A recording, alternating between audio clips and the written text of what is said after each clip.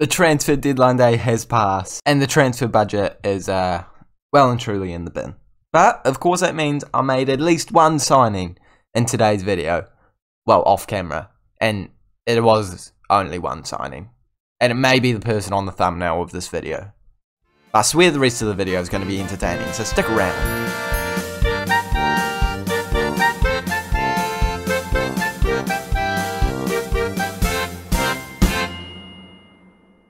Hey guys, and welcome back to the 4th episode of the FM22 Bayern Munich Save with me, Raxo FM, where today we are versing RB Leipzig in the Bundesliga, as well as playing our first game in the Champions League of this entire save, and of course, going over what has happened since last time we saw each other in the transfer window, and within our games, you can see I have turned it around just a wee bit. If you guys are enjoying this save so far and you are excited for today's episode, please make sure you do smash the like button, as well as subscribing to the Raxo FM YouTube channel so you don't miss daily-ish football manager content coming your way.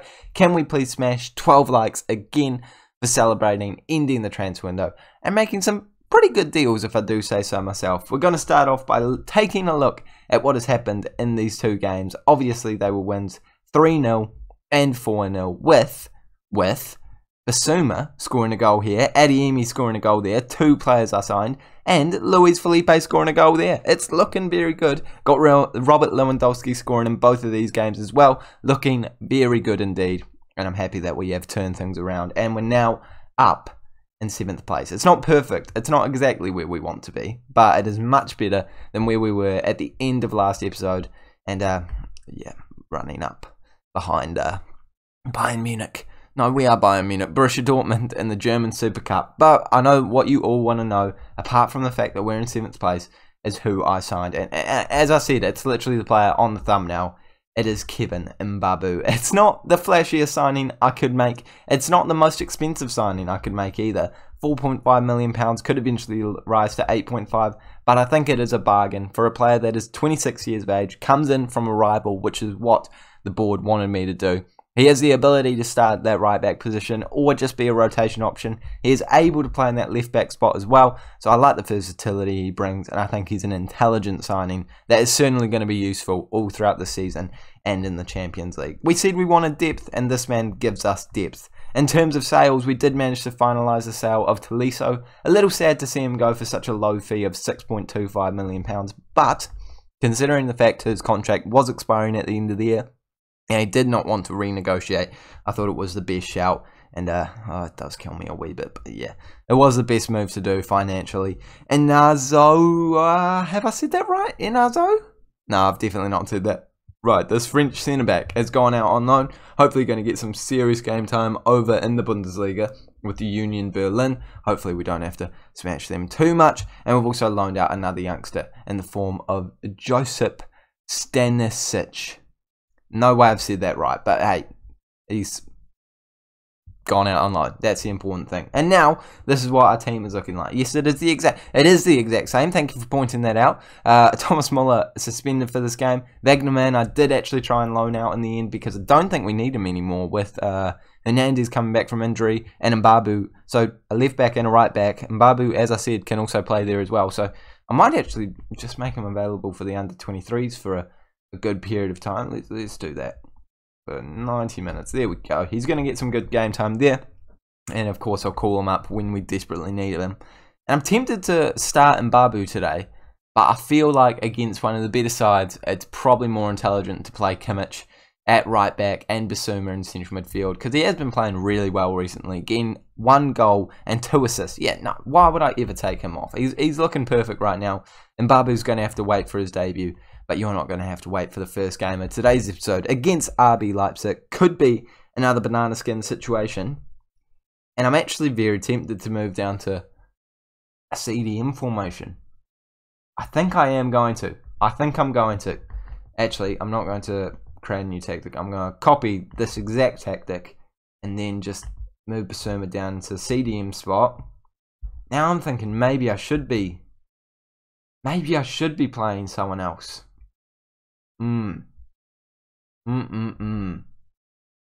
Maybe I should. Goretzka can definitely play as a Musiala on attack. And then Kimmich would be a better CDM. Yeah, I think I'm going to do it. I think we're going to take Musiala out, bring Mbabu in, and put Kimmich at CDM and Mbabu at right back. I think that's the most intelligent decision because of the options that we have right now. Yeah, that's what we're going to do. And I think it will keep the midfield very solid for this game and hopefully still create a lot of attacking opportunities for the front three players.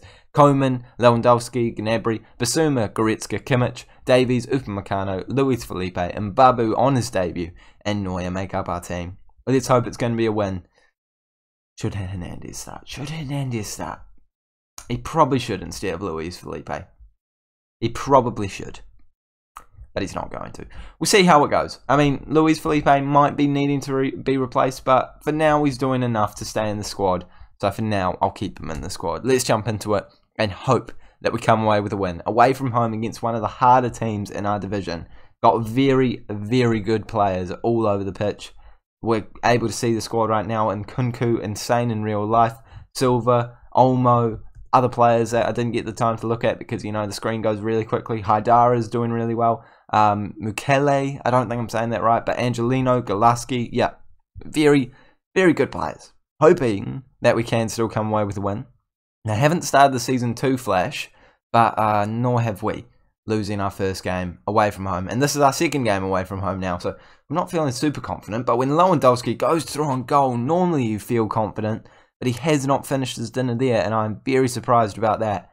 Definitely thought that one was going to nestle in the bottom corner, top corner. I don't care where it was going to nestle. I thought it was nestling in the goal in some way, shape or form.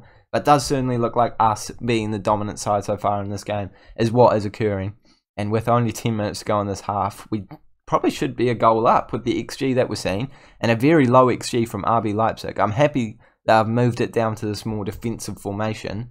Lewandowski's already looking tired up front, and I'm going to try and fire them up by saying I'm not happy with the performance, because we should really have scored based off that XG, and I would like to have seen a couple more highlights. Don't let them score from a free kick. Thank you, we've headed it out, but Nkunku is straight back on the ball, whips it in, he's miles offside. Miles offside. I shouldn't even have to see that highlight, Football Manager. I've not even been teased by that. I didn't think that was going in at all. Bassoum is looking tired as well. Maybe the game to give him a rest, rotate the squad. I will actually bring on Musiala, see what he can do in that Musiala role. I'm thinking maybe to bring Lewandowski off as well, but that sounds crazy when we're not winning the game. It is crazy when we're not winning the game. I'll keep him on. 20 minutes to go in this one. I don't know if I'd take a draw. It is definitely a harder place to come, but we are Bayern Munich, and I think I'm forgetting that every now and then. We are one of the best teams in the world. We probably should be winning this. Leroy Sane hasn't started. I have not started Leroy Sane. Why I've done that is beyond me. Oh my goodness. That is not an intelligent decision. Can Coman play at striker? I don't really want to play Coman at striker. I think I'm just going to take Lewandowski off and bring Adeyemi on at striker. Hope that he scores again.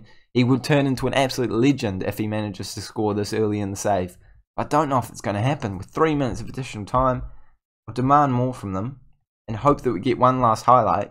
But I don't think it's going to happen, and we are going to just accept a 0-0 draw there. Not the flashiest of games, not the best performance either, but at least it's not a loss, and at least this time we looked very dominant, and at least Mbabu has proven to be a very adept, is that the right word? I'm trying to say competent. Is adept the same? I'm googling it. You can't see it because, you know, I've got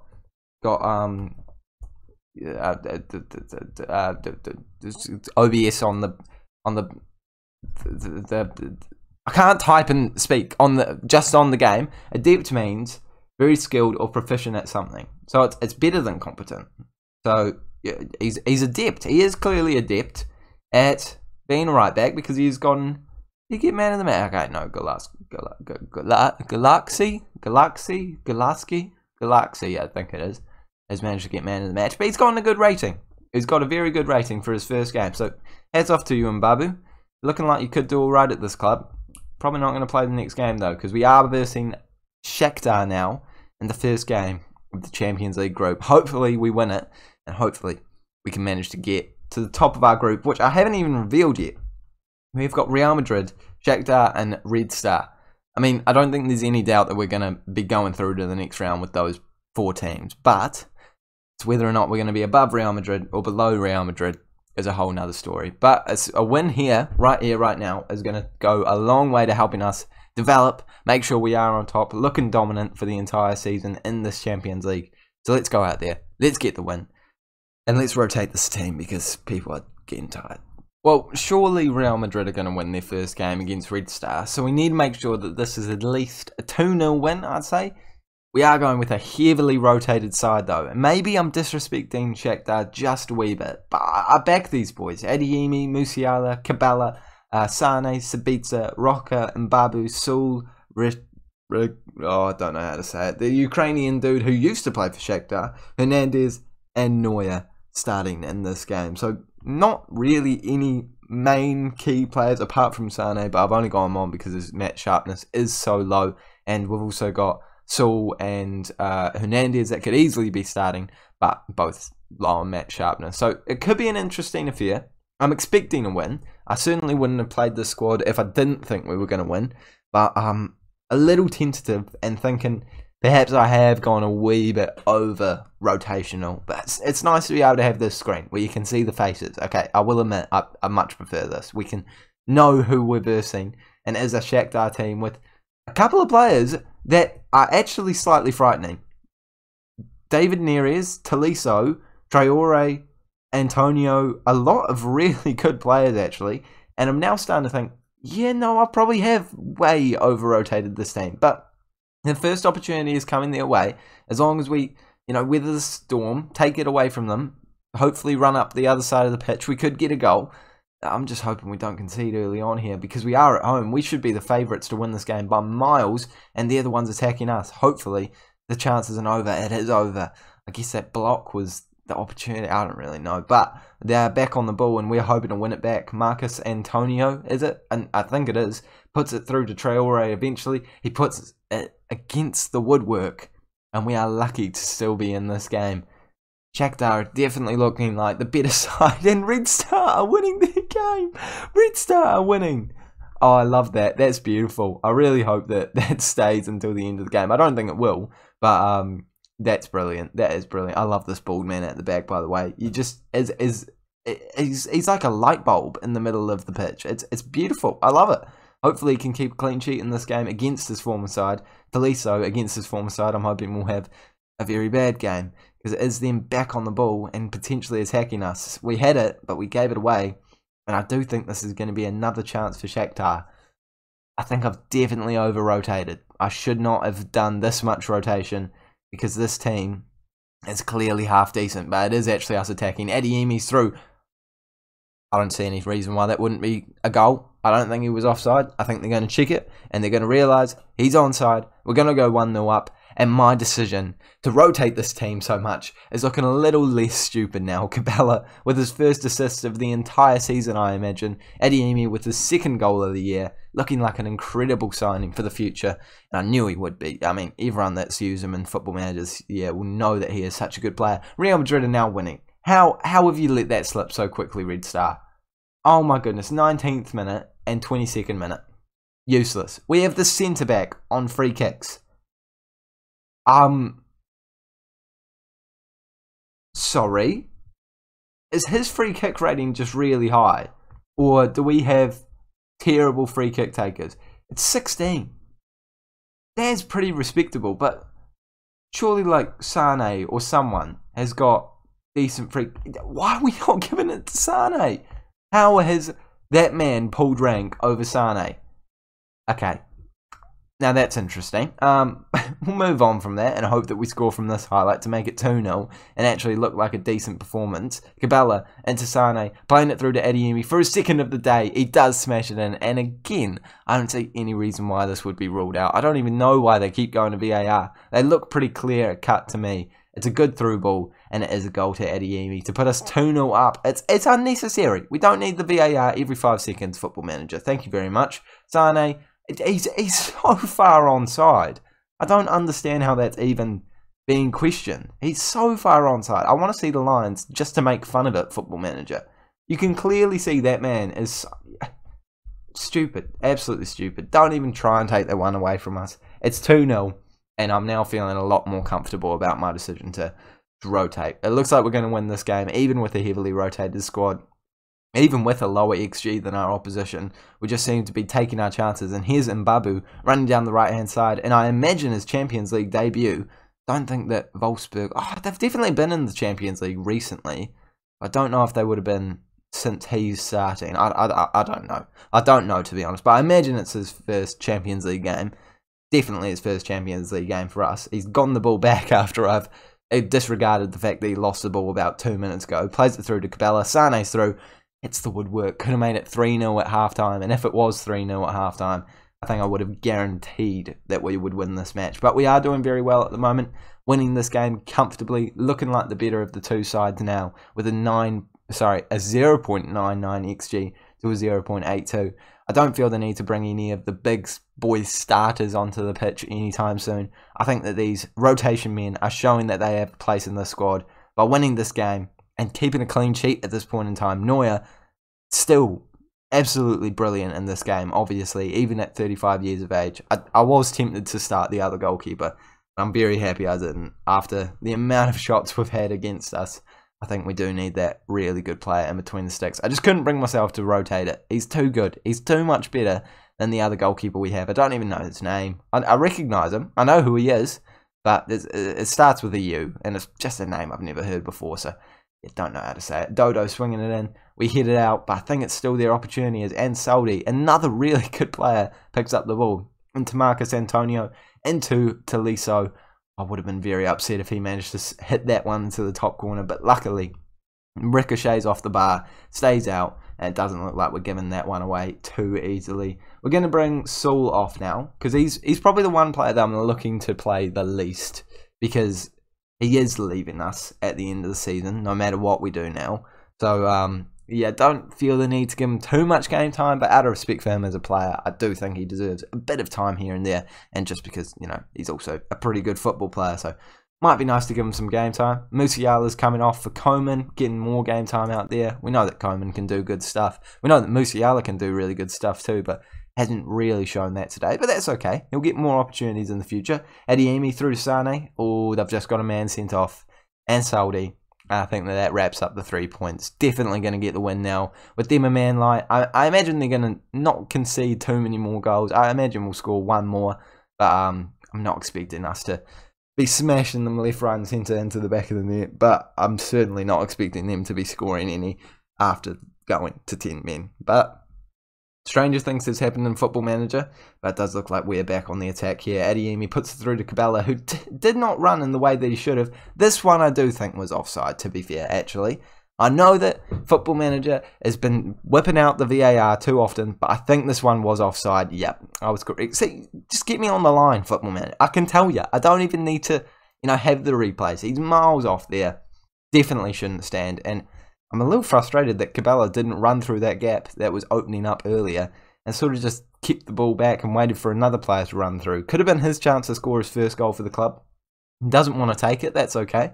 But it would have been nice for the goal difference, especially considering the fact it looks like Red Star are being battered by Real Madrid even after going 1-0 up early on in the game. But not focused on that right now. We're focused on Adeyemi potentially getting a hat-trick here as we win a penalty. And I'm sure he's going to be the man stepping up to the plate. And he scores a hat-trick for the young man on his Champions League, I imagine Champions League debut. Well, no, actually, because RB Salzburg do play in the Champions League very often. So I imagine he's probably actually played in the Champions League. I've said imagine about 17 times. I sound like John Lennon at the moment. It is John Lennon. It is definitely John Lennon, isn't it?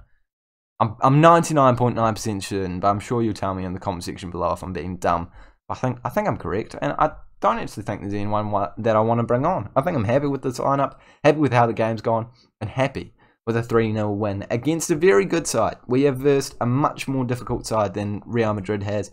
Let's not get too worried about the fact that they are above us currently with, oh my gosh, 7-1 win. I mean, we could expect it to be a big win, but after them going 1-0 up, I was expecting it to maybe be an interesting fight, but no. No, Real Madrid have annihilated them and gotten a very good XG as a result. Goal difference as a result of it. Hopefully we can reach them by just, beating them in the games we verse against them. But for now, I think 3-0 shouldn't be too upset about, and Adeyemi certainly shouldn't be too upset about his performance. Getting a 9.1 rating, 3 goals, goes up to a 3-star current ability, looking like a real quality player who could be an option for the first team, left, right and centre. What a signing he was for just £7.5 million. I mean, we knew he would be a gem, but he's ended up being a pretty quick gem, and he's doing well in the Champions League. But for now, this is where we're ending today's episode. Thank you guys so much for watching it. Next time, we will be coming back. Ooh, I normally simulate about 5 games, so yep, that's perfect. Real Madrid and Hoffenheim will be the 2 games that you'll see in tomorrow's episode, or whenever I upload the episode. Yeah, I don't know. I don't really have a schedule at the moment. I just kind of upload randomly. If I haven't uploaded for 2 days, I generally think, okay, yeah, I should probably upload. But no back-to-back uploads like there used to be, unfortunately. But still, trying to pump out this content. Still enjoying the YouTube thing, but just don't have as much time as I did previously. But for now, thank you guys so much for watching this one. Make sure to smash the like button if you have enjoyed it. Subscribe if you're new, and I'll see you all later.